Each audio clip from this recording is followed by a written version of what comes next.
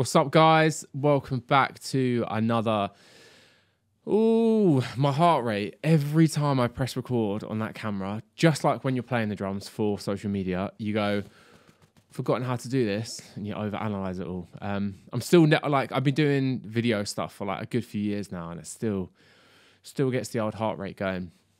But yeah, welcome back to another My First 5 Minutes on the kit. Hope you have been well, mate. Hope you've been playing drums and managed to get some practice time in. I know life gets in the way and whatnot. To be honest, mate, I didn't really practice that much this week.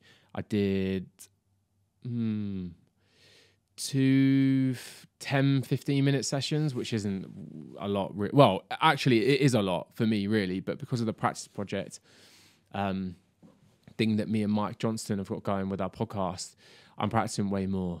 And that is actually quite a lot, to be honest, when I say it out loud. But anyway, hope you have been well. What am I going to do in this video? That was it. I'm going to be answering a question that I get all the time, and that is very dear to my heart. A question that I'm going to make many, many videos on inside my Patreon page. Link in the bio. Little plug. But yeah, a question that is... Sorry, the question is, how do you learn rudiments? So I will show you briefly in this little My First 5 Minutes on the kit. Because, yeah, like I said, I can talk about this stuff all day long, mate. It's very dear to my heart because I can't read music. I've got a very short attention span, ADHD, dyslexic. Sitting down and like trying to figure out how to get better at the drums when I was younger. And even now, to be honest, I'm like, oh, this isn't... I wish I could just read a book. And when I say wish, I did try very much so. I tried to learn music, like read it in school, college, and had private lessons just on theory, and it still didn't work. I think I've mentioned this in a few different videos, but I think when you actually land on how you learn as opposed to what you're learning, then like, woof, you get better way quicker. I'm going to talk about learning rudiments on the kit. Like I said, and just another quick thank you really to watching and subscribing. I had a really cool stat pop up, and like it was a percentage of like subscribed versus new viewers, and like new viewers is just going up and up and up, and it's, mate, my subscribers are slowly creeping up, mate, and all that says to me is that these little videos must be, one, enjoyable, and then just help you go play drums and make you realize, not make you realize, that sounded patronizing, but help you remember that drums are just fun. Drums are meant to be just fun. And then like balancing that line of like, okay, I want to become the drummer in my head. I'll give it a little practice. But, you know, like the whole point of these videos, like I said, without talking for too long, is just to get people playing on the kit. Film yourself, share it to the world. Don't overanalyze it. Have a laugh on the drums and you'll get better. The more you play, the more fun you have, you will get better. What else was there? I've had like a cool week. I've been doing the backing tracks for Fightstar, which is Charlie from Busted's other band and project. So that's been fun doing that and sort of coming up with intros and mid-eights and outros for the set, which is pretty cool. And then, yeah, just about to shoot a podcast with Mike Johnston, Drum with Mike and Eddy, if you don't know it. Link is in the bio as well. Podcast about drums, but more about just life in general, to be honest with you. And what else is there? Yeah, that's about it.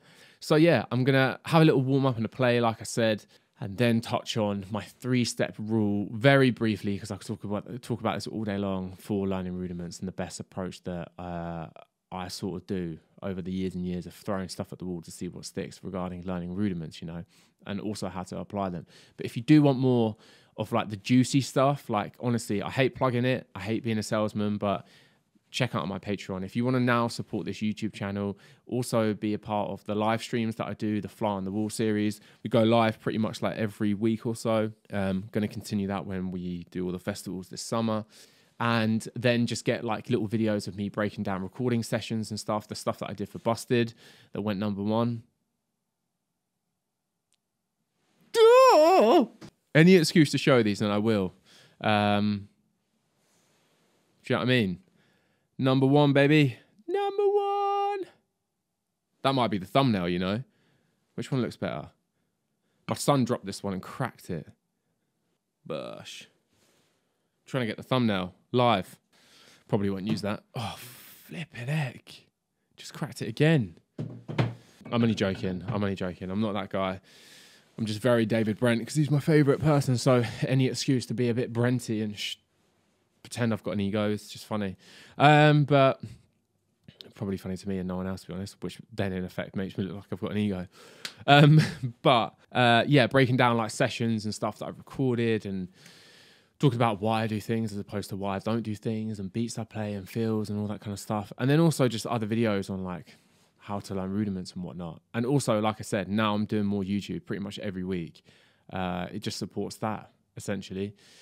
Do you know what I mean? Anyway, hope you have been splendid. Let's get into some playing. Let's get to playing drums. And yeah, I'm still enjoying that. I'm still practicing the singles between my hands and foot, and then I'm also loving the kick right left combination because I want to do that at a few festivals this year. But yeah, I'm still loving all of that, man. So I might be doing more of that up there. But yeah, cool. Let me know in the comments what you've been doing and what you've been up to, and if you've got practice in and whatnot. Legends. Thank you for watching, mate. Honestly, like, joking aside, it means a lot. I appreciate it. Hit the thumbs up button, subscribe, tell your mates, show your mates, and I appreciate it, man. Send me links to your pages as well. I want to see you guys play drums. But cool. All right, let's go play the drums. Right, 5 minutes on the clock. Right, let's give it a bash. Let's have some fun, shall we?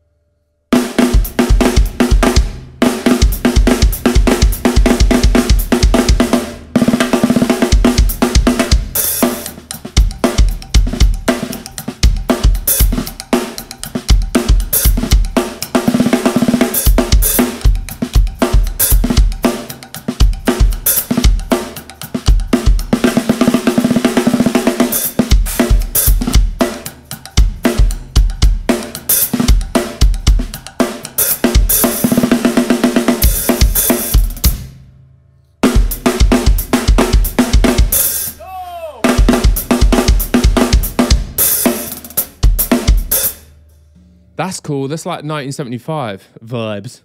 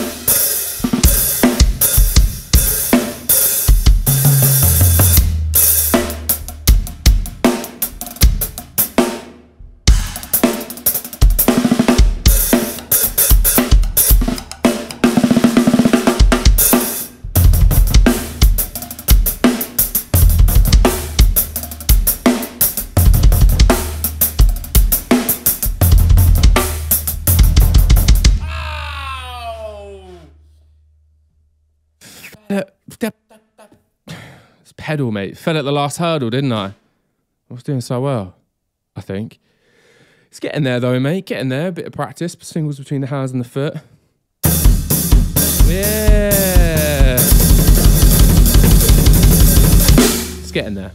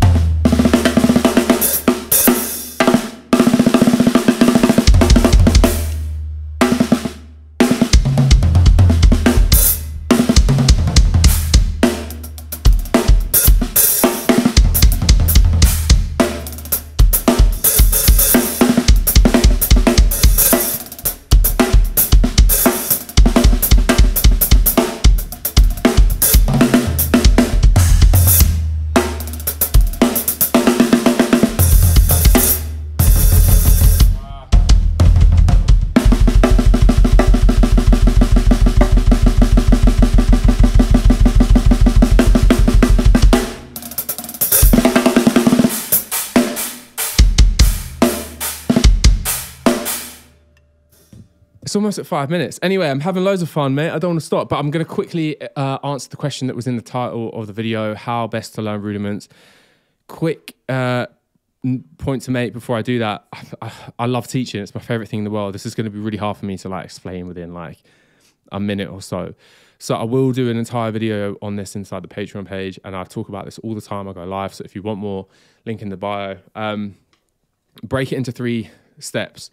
First step when learning a rudiment, for me, I don't loop it. All looping does for me is to convince my brain that I can't play it when I can. I just can't loop it a million times in a row. I think it's all about forming a good relationship with learning. So for example, the 6-stroke roll, the 6er, as I call it, play it once. And then chill, just like you can play it, you just can't loop it. One of my first ever drum teachers used to make me loop until the cows came home.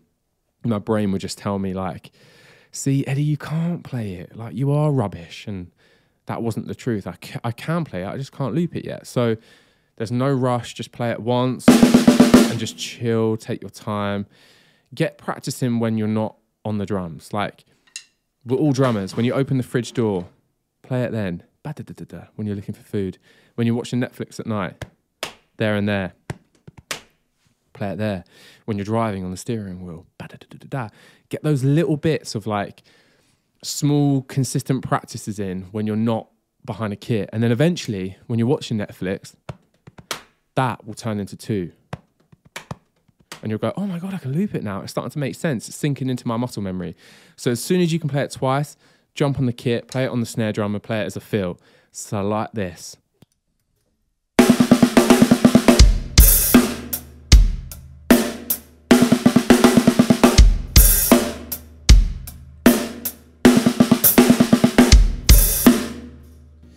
You're going to have way more fun doing that. You're going to be playing, one, you're playing it in context, so in a beat.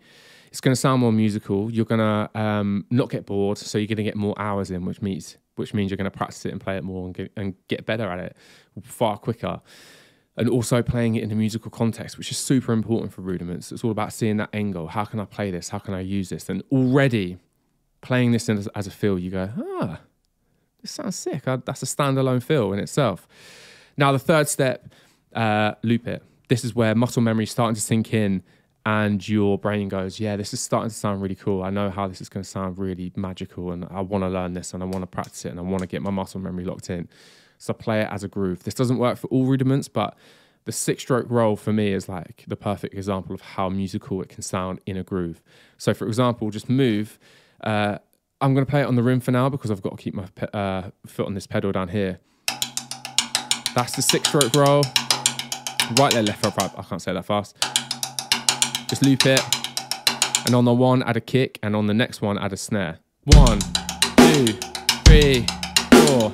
I mean, that's sick, mate. So I'm going to play that now on the old hats.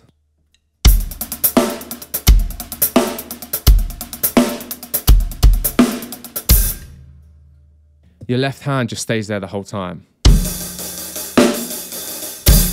And then start to loop that. Like I said, teaching is my favorite thing in the world. I don't want to overlook anything, but I want to keep this short and sweet.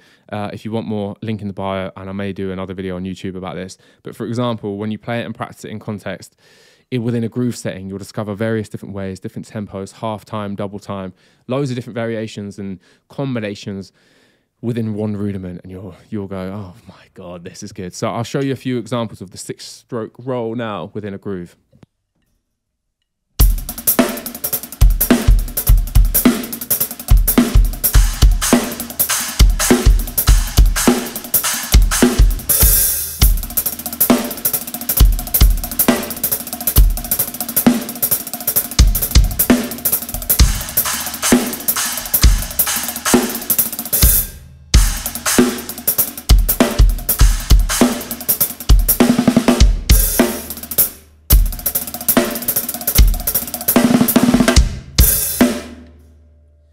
There we go, people. Don't loop. Play it as a feel. Play it as a groove. More to come. Like and subscribe. I'll see you in the next video, mate. Have fun on the drums. It's the most important thing. See you in the next one. Bash.